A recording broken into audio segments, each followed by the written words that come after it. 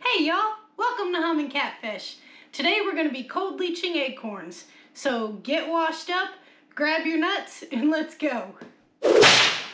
I'm starting today with acorns that have already been cleaned, dried, cracked, peeled, and put in water. My other video that I'm going to link here has the process of sorting them, washing them, and getting them dried out and cracking them. But we're going to start with these already ready. Acorns have tannins in them, which makes them bitter and inedible. And in the cold leaching process, you're removing the tannins from it, but you're retaining the starch so that you can use these in baking and thickening, like in gravies and stuff like that. So with the cold water processing, first thing we're going to do is put these into a blender and blitz them. I have my acorns drained here, and what I'm going to do is a 1 to 3 mixture, where for every 1 cup of acorns, I'm going to do 3 cups of water in the blender.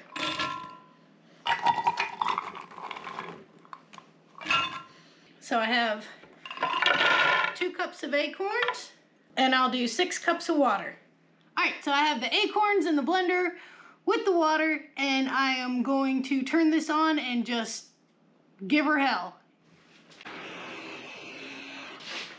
The finer you grind it, the quicker the tannins are going to leach from it because you have more surface area to work with. So now that we have our acorn milkshake, I'm going to pour this into the container and keep going in batches.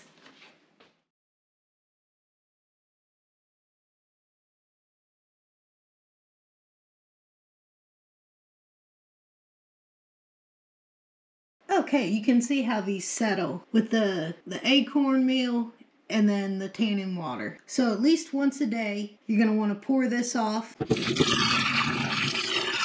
Replace it with fresh water. Give it a shake. And then put it back in the fridge. You're going to want to repeat this process at least once a day. Sometimes it only takes a couple days, other times it'll take more than a week. Just keep testing your acorns every day, see if there's still any bitterness, and keep doing it until there's no more bitterness left. You'll know if it's bitter.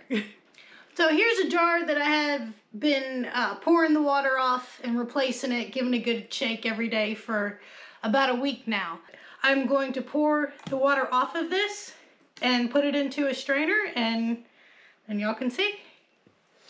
So I have my strainer in the sink. I'm just going to put a towel in here.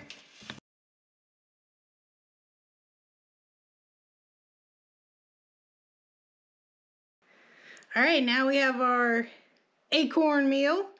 I am going to spread this on some dehydrator trays.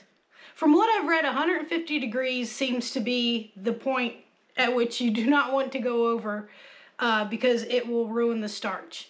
Which, you can still use the flour after that, but you'll need to add a binder.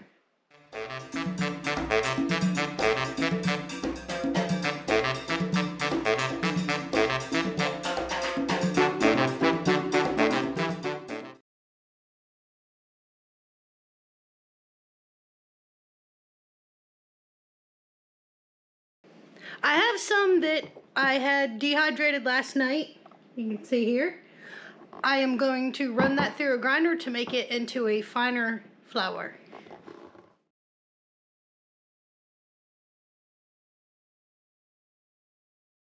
Here is the cold leached acorn flour. You can keep running it through your little food mill if you want it finer, but this texture right here is perfect for what I'm planning. Speaking of which, let's get cooking.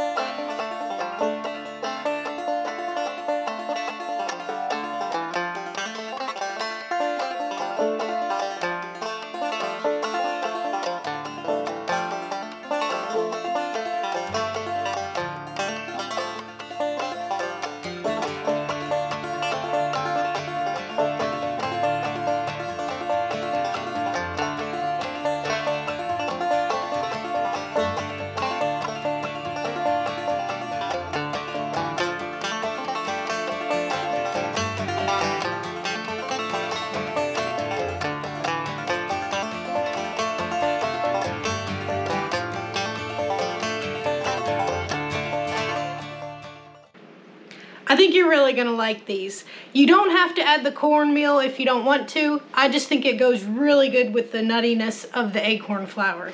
That's all I got for y'all this week. I really appreciate you taking the time to watch this. And if you like what I'm doing, I sure would appreciate if you subscribe to the channel and hit the like button. So until next time, I'll see y'all later.